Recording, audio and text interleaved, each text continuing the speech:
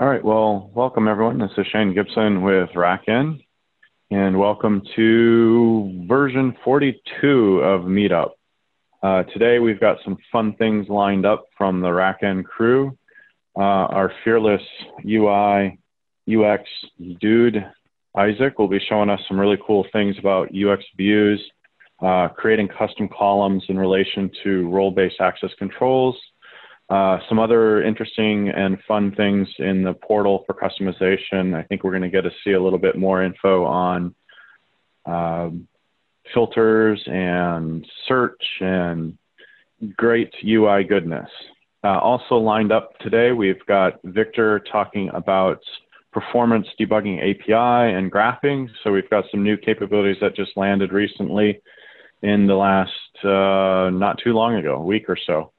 That allows you to do some pretty deep performance monitoring graphing of digital rebar provision itself. This is a great tool as large organizations are moving towards the thousands and tens of thousands of machines under control for provisioning with digital rebar. And then I will talk a little bit about Red Hat Enterprise Linux, Server 7.7, and building and deploying mutable images through the image builder and image deploy tools. So that's a little bit of a refresher on the mutable images, but it's a new OS pattern for us that we're supporting and probably new for a lot of you out there as well. And what else? I think that's all we have for the lineup. We'll always make room for community feedback or questions towards the end. So with that, I'm going to kick it over to Isaac. Isaac, here we go, all yours. Can you pass it off to Isaac laptop? You have to request control. Or no, I'm sorry. You should be able to share from either one. I have my laptop with the screen sharing. Oh, I can share from either? Cool. Awesome. Do you see it? Yep, looks good. Awesome. This is our newest UX. Oh, sorry, let me introduce myself. I'm Isaac on the RHEL team. I do a lot of our UX work. I have a deployment here with a bunch of fake machines, about 200 exactly, all with human names and some fancy metadata. And I'm going to be showing off some custom column stuff I've been working on. So as you can see, I've got a fake operating system, a fake manufacturer, and I'd really like to show some cool icons in the machines table to make it easier to see that information. Previously, it was not, you could not view params in this table, and that has been something we've been working on and getting a feature. So first off, we're going to go to the catalog, and under Enterprise, we have something called UX Views. I'm going to install the most latest, and we got this fancy new progress bar. Once that's done, you have to refresh the UX, and you get this new dropdown. This shows you all of your available roles that you have in UX Views. So UX Views now, rather than based on the ID and your user role, it is now based on something called available roles inside of the object. Applicable roles, sorry. So first, I'm going to duplicate our super user role. I'm going to call this one super user demo. So I'm not going to do anything initially because I just want to create it and have it be selectable. But now, whenever we have this super user demo role open, we can actually edit these columns. So by default, it's just going to be all the existing columns. But as I mentioned earlier, we have this cool extra metadata, which is our manufacturer and our fake OS. So as most of these devices or machines are completely fake, I'm going to remove almost everything from our columns and create a new one. So first off, to add params in a custom column, you type param, colon, and then the name of the param. So we're going to do inventory manufacturer.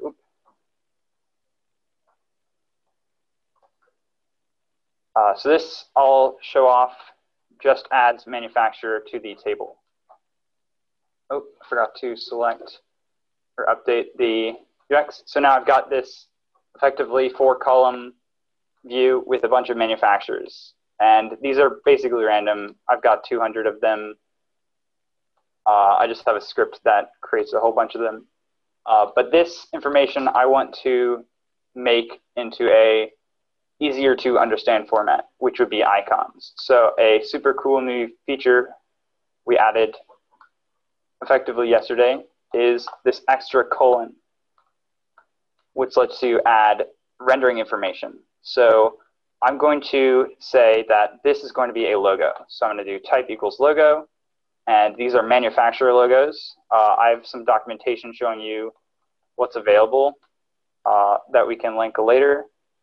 And I also want to make sure the column name is not a name as much as it is an icon to shrink that column down as much as possible. So I'm going to use something called icon name, which sets the column label to an icon, and then a hover tooltip, which is icon title, which is now manufacturer. So whenever we save this right here, you can either click here to refresh it or refresh the whole page. I think I have to refresh the whole page. Now we have on the far right this column with icons showing what was previously text, which is super cool and super useful. So what I'm going to do now is show off some other features of that new custom column UX view feature. First off, I'm going to move this further over to the left, and I'm going to create a column for the OS. It's very similar. The param I made is called fake OS. It's just a string. It's going to have the same type equals logo. Sorry, question for you there on that. A question on that, Isaac. So the fake OS is just a parameter you've added to the host that you want to use as the index. So if somebody wanted to use this, they would need to add whatever param to each of the machines that has the signature of the OS for it. Exactly. You can make this pretty much anything. And in our color demo video, we showcase how to set params on a machine through a task and a stage, and a workflow. You can actually use anything in a workflow to set params and then use those params in the custom columns to show off perhaps an operating system. So if you had a boot environment that was loaded, you could associate some sort of param with that, and then that would be effectively shown up in the table. And we're going to get into that probably in some future updates of our UX. But continuing, now our logo type is going to be OS. Our icon is going to be a dot circle outline, and our icon title is going to be OS. So this is effectively the same thing. I don't know what it's unhappy about. What did I do wrong? What? Dot circle outline, you got spaces or underscores or? No, the spaces should be fine. Yeah. I think it just was not happy at the moment. What the heck? You think I have to clear it? Machines 5, : value is null. Restart. Lovely. Can't have a demo without bugs.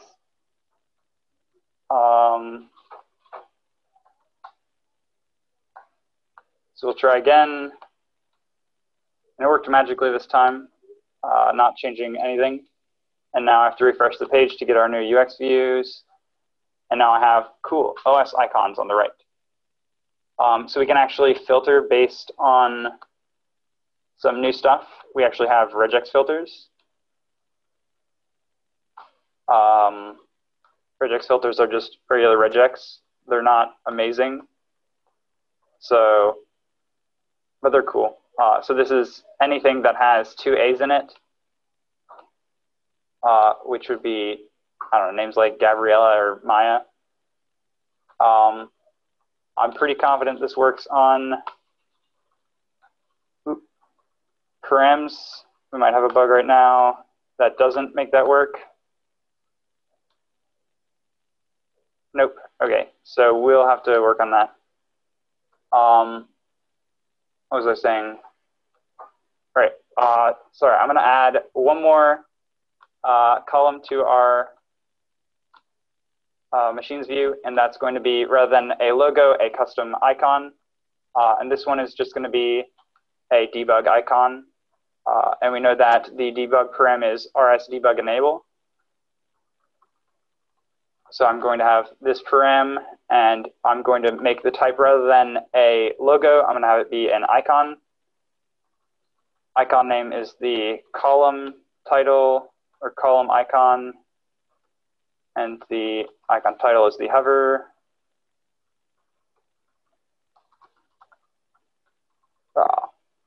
And then finally, we have something called icon map. Icon map is effectively saying any icons in this map that align with a value from the param will be replaced with a specific icon. So if rsdebug enabled is set to true, I'm going to have that icon be check. And by default, it's nothing. But if you want to have a default icon, you can do a asterisk. And then we could do, I don't know, a times, which is an X, or nothing. We're going to do nothing for now. And then going back to our machines view after refreshing, nothing right now has debug enabled, but I'm going to select every single name that has two A's in it. And I'm going to add the debug param to it. Look, they all get little checks. Got little bug icons, all nice and pretty. And now once I load the rest of the machines, now we can see all of the ones on the right with that little check icon that have two A's in the name, which is super nice. And that's rather than having the word true in the table or having extra stuff, we have these nice tiny little icons. And that's effectively most of what you can do with custom columns right now. You can do other things like add custom links across the UX or external links. You can add, I think that's it. You can make it so it's a sortable column if you want. So if you want to be able to sort by name by clicking on this bug for whatever reason, that is possible. But yeah, look forward to more exciting customizable UX features. So also one of the interesting things, can you show us just the UX views is just content, right? So you can create a content pack that customizes the portal experience based on your roles. So like Isaac was showing earlier, we created a super user demo as a role, and using that role, so if someone logs in with that specific role entitlement, then their views would be customized. So you can tie all of this into the role-based access control mechanisms, as well as the UX views being content themselves. Yeah. So that can be maintained and managed as a content pack. Yeah, and it works slightly different now. You don't have to clone the roles anymore. The UX views picked up a applicable roles column.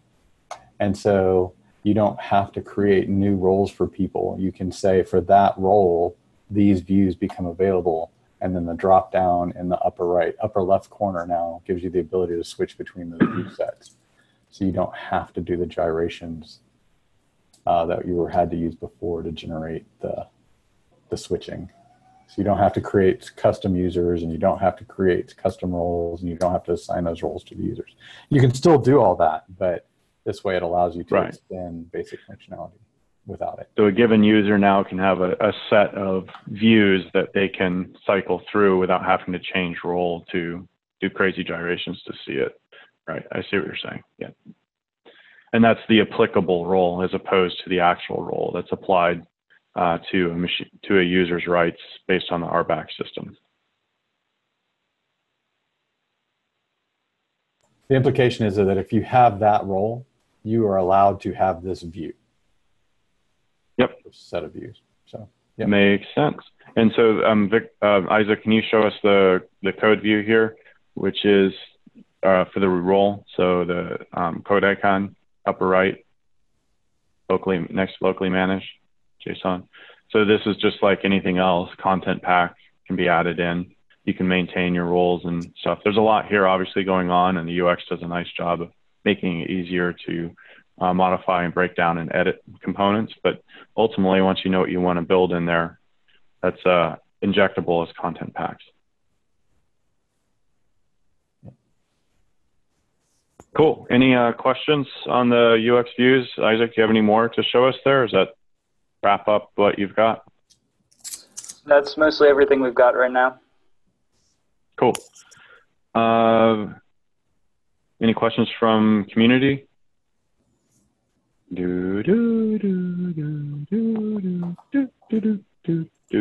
No questions from community. Victor. Thank you, Isaac. That's awesome. Really appreciate it. It's really cool to be able to customize the portal and portal views and make all that stuff magically delicious or something. Victor, debugging API. Do you have something to show us, or are we just doing a talk session? I've got some stuff to show you. All right. Get it up here. All right. So I've gone ahead and so one of the things that I've added over the last week or so to DR Provision and derp CLI in order to troubleshoot some performance issues that one of our customers was having is a full-on set of APIs for grabbing performance data from running DR provisions. And I'm going to show you how that's done. So on this side, I'm going to go ahead and spam DR provision with a lot of work eventually. And then on this side, I'm going to tell DR provision to grab a sample of what's running on the CPU for the next 20 seconds. So I'll go ahead and get that started. And then I will create 200 machines in parallel. And we'll wait for this to finish.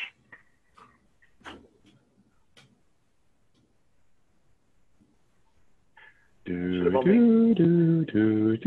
yes. I should have had it only grabbed for 10 because 20 was really way too much now. And let's take a look at it.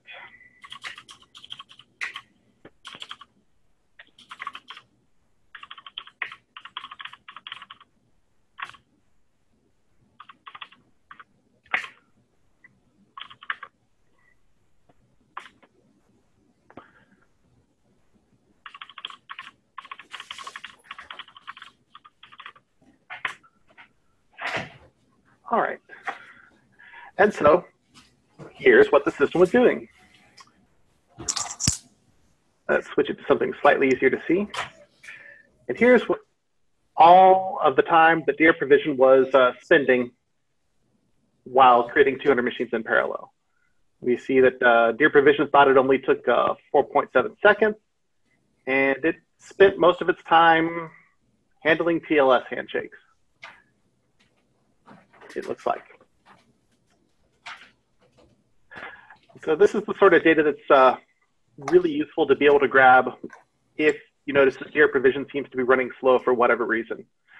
We now have the capability to grab CPU performance data. There's also memory. Let me just show you what all we have available.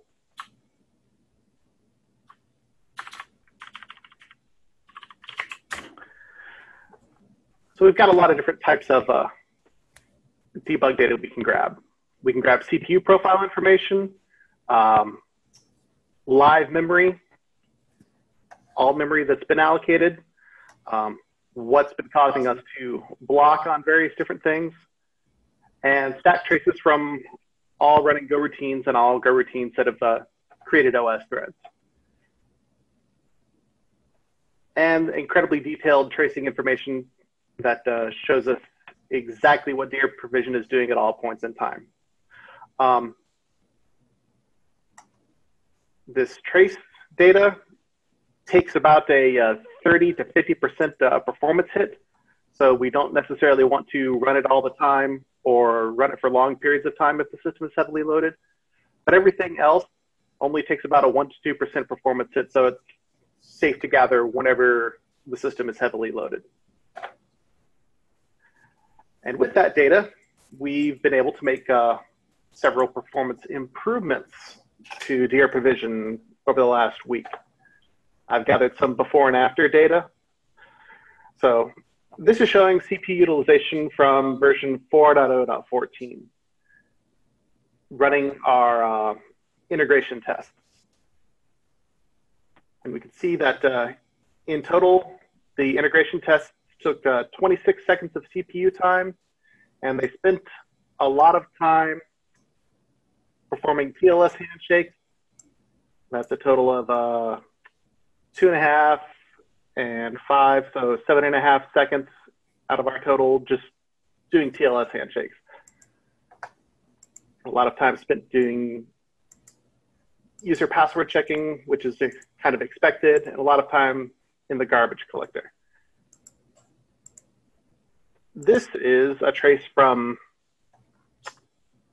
the same integration test, but on 4.0.18, which was released either late last night or early this morning. And we can see that between the two, we've gone down to just 17 total CPU seconds, and we've more or less completely eliminated TLS overhead. So that was a reduction from, what did you say it was, 24 to 17 or something? Yeah, 24 to 17.8. 24 to 17 total seconds spent running. Okay. Along the way, we've also decreased the amount of total memory we are allocating by getting rid of a lot of allocation-heavy functions. We've gone from allocating 14 gigs over the lifetime of the integration test to down to 11 gigs. That includes memory that's gone through the garbage collection cycle, so it doesn't really represent how big the workload is in memory. It just represents how much total churn has happened in memory. We've cut down on that a lot too. And if we really need to get into debugging things, we also have detailed tracing information on everything that is that was causing DR provision to block and all of the routines that it's been running in parallel. So for instance, here we can see all of the background workers that have been running and what they are been doing.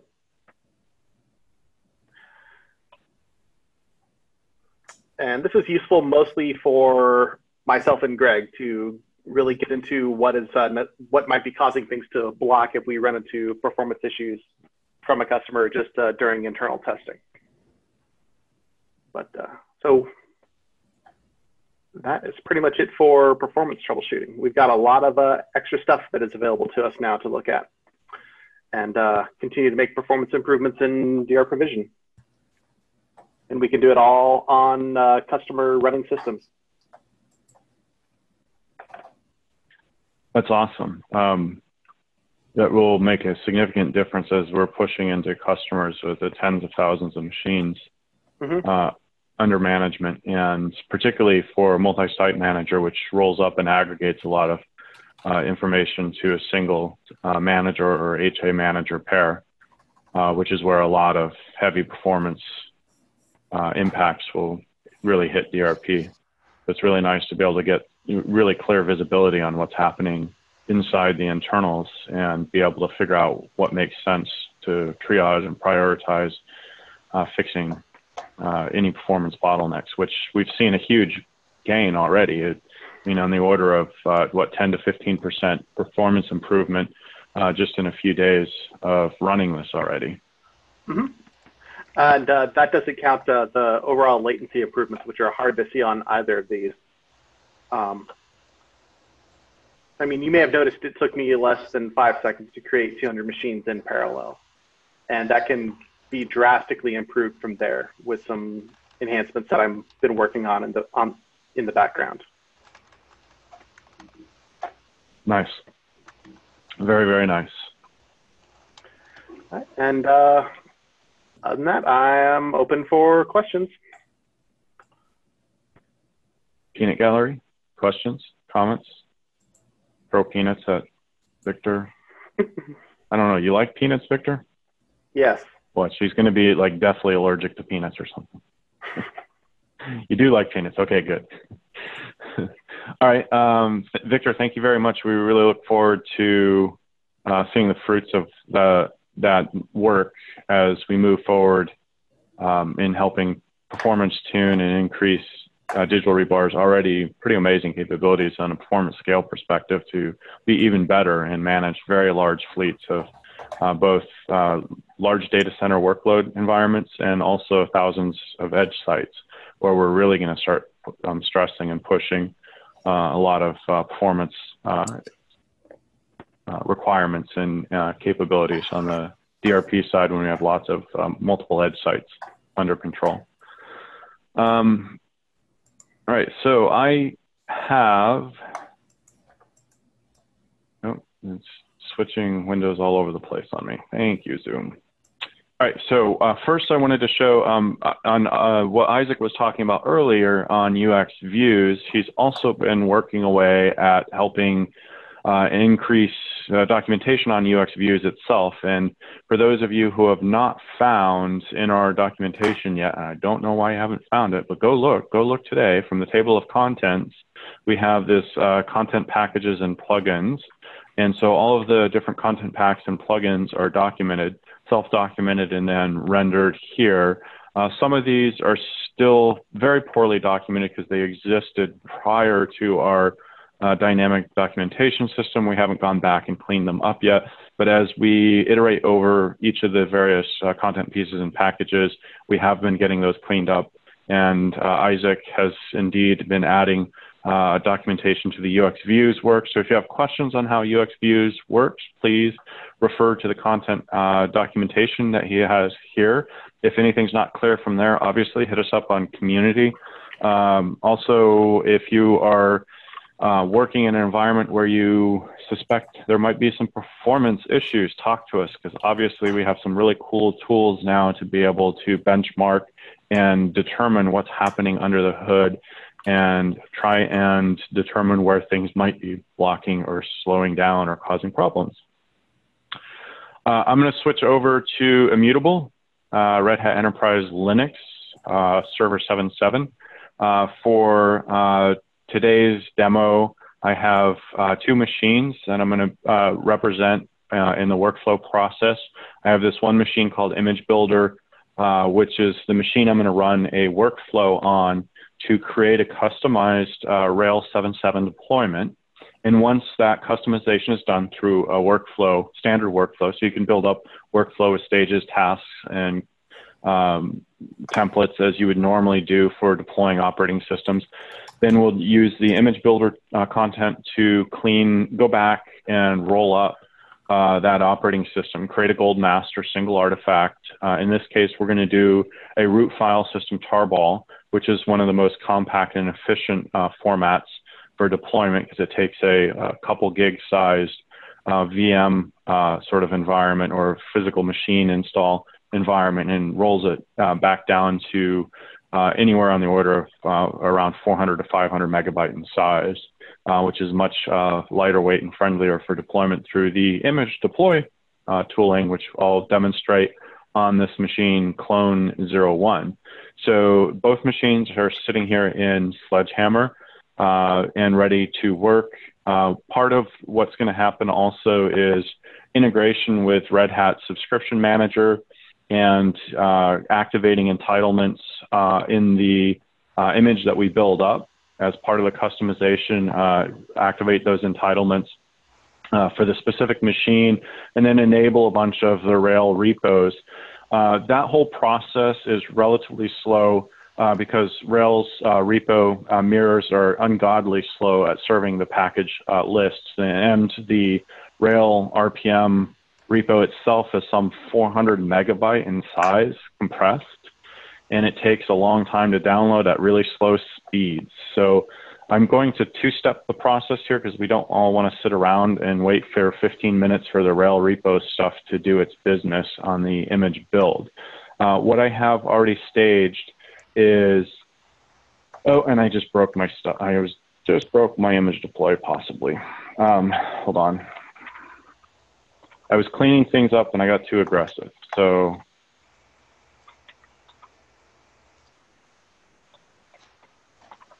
all right, so I have a pre-built image here from yesterday, or I don't know what, 2 days ago. Sunday I built this. And so this is basically a duplicate copy of what I'm going to build in the image builder. And I'm going to use that for the image deploy piece so we don't have to wait on the builder to happen. So in the file server space, we'll see that we have this image date stamped 0825 with ID E75 string prefix in it. The image builder will create a new builder, and when it gets done, we'll eventually see that plop out here. I'm not sure if we'll see that in time, so I'm going to go ahead and kick off the image build process, and I'll show you what's happening under the scenes, behind the scenes while it's going. So I'm going to do this image builder RHEL with Ansible. So this is the customization for the workflow that includes Ansible and the Ansible repo stuff. We see the machine in the background is kicking over. We have, I think I have kexec OK set and yes, in the global profile, so we get some pretty fast reboot actions out of the machines. Really nice after going through all my ESXi work recently to be able to get kexec from Linux to Linux. But what's happening here is we have this workflow, which is just a standard OS install workflow. There's a couple of image builder pieces that bracket it that are necessary for the image build process. So I've actually kind of rolled the OS install and the image build roll-up process into one workflow. That could be broken out where you build your OS and you come back and then you do your roll-up of your image later on. That also is applicable to brownfield environments. So if you need to cut and paste in an existing server, you can potentially use the image builder to come back and create an image of it and then make clones or duplicate deployments of it. In this case, we just have a decorator stage that sets a start. We do the actual RHEL 7 server install. So this is going to kick off and do the standard kickstart process and then pull down all of the packages and all of that fun stuff. Part of the standard kickstart process sets up a DRP CLI agent and runner within the Anaconda kickstart environment, which is where we then start feeding stages and tasks to it to be able to do the Red Hat subscription registration. So this interacts with a subscription manager. Hopefully it'll be up today. I find that their service is down regularly and it fails. And I haven't done enough defensive coding around this yet to catch the network failures on their side. I'll get that beefed up here shortly. But then we're going to also inject SSH keys into the host. So specifically in the case of Ansible, so we're enabling Ansible in this environment. We all know that Ansible is agentless, right? So now we have to install SSH keys to allow that agentless access through some other process, SSH. It's not that SSH is acting as the agent for us. Excuse me. I'm going on my Ansible agent rant here. So we're inject the SSH keys for Ansible to be able to do its work, and then actually install Ansible. And this is a pretty simple process. I'm not doing much customization here. I'm just doing the actual yum-y install Ansible against the RHEL Ansible repo. That's all basically it's doing. Set up the runner service as a post-install so the machine can be manageable from DRP going forward. And then the real heavy lifting of the image builder process starts in this image builder stage where we reset all the package repos, remove all the package repository metadata information and cache information, because that often, particularly in Red Hat's case, is several hundred megabytes of data that you don't necessarily need to carry in the images. We're going to update packages, so that this will do a package update, install Cloud Init. So if you want to do any customization of your images when you're deploying them through the Cloud Init process, this adds the hooks in to be able to do that. We do some other the image builder cleanup is where we actually wipe all of the package repo metadata. The reset package repos just sets all the package repos. It's kind of poorly named. But then the last task that happens is we actually capture that image and roll that image up. And that's the sort of the major meat of what's happening with the roll up there. And we see that it's actually gone through the OS install, and now it's running the Red Hat Subscription Manager install.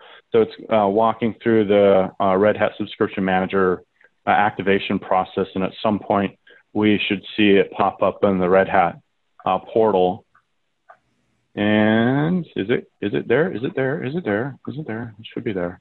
There we go. So there's image builders popped up, and now it's been activated for Red Hat subscription services. So it's busy doing its thing, but let's go ahead and show the interesting part. So we have clone 01 here. We're going to control the deployment of the image based on the standard image deploy, where we set the image OS and image type to Linux and TGZ, which is the root file system type. And then we grab our tarball. So if you remember, I said the 2019 825 and the E75 image, that's where the references here are to that existing image. So going forward, if you wanted to use the new image that's being built in the background, you'd modify this image URL parameter to point to your new image once it's done being built. So now that we have image deploy telling it what to do, we've got our machine in Sledgehammer here. We're going to take our machine and just drop it into the good old standard image deploy stage, and it should kick off and start doing its business. You'll see the machine has probed the disks. We see the disks are starting to get mounted and stuff done to it. But essentially the main lifting of curtain deploy from our standard process is deploying that image from the the digital rebar file server space. So the image is being laid down relatively quickly on disk and doing its completion and setting up all of its appropriate funness on the image. And it won't take very long. In a few seconds here, it should kick over when it finishes with a draft cut and then boot into the new image. So that's sort of the Immutable Red Hat Enterprise Linux, extending the image builder capability to recognize RHEL environments, interact with the Red Hat Subscription Manager, and create and then deploy a custom RHEL 7.7 image. And there you go. Any questions on that?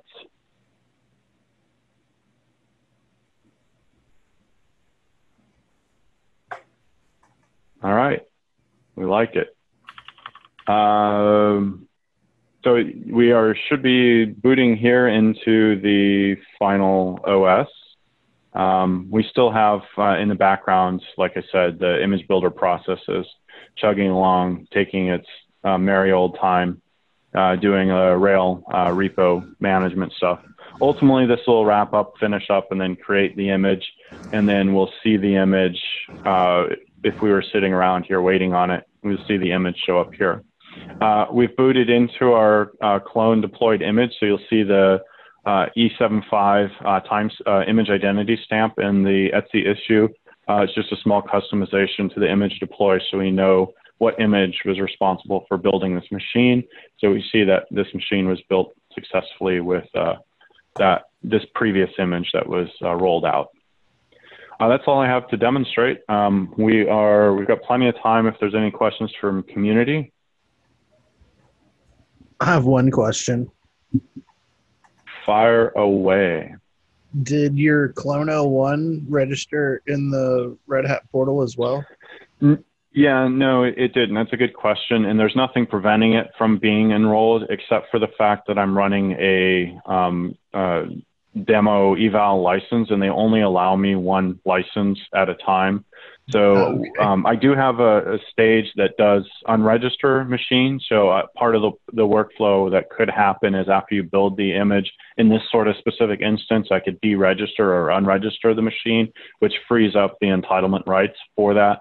So in my case, if I had done the unregister stage after the image was done deploying, then I could enroll the new image through the same exact registration stage. So the registration stage, which is happening right here, right now, is the same stage that would run in the post install to register the new machine. So that mostly comes down to a rights entitlement issue with Red Hat Subscription Manager. There are certainly, I wouldn't say that this Red Hat Subscription Manager interaction stuff that I've written so far is very bulletproof yet. I found lots of ways that it fails and does interesting things. So it needs a little bit more sort of defensive coding around it to be production grade, but it's getting there. It's getting there.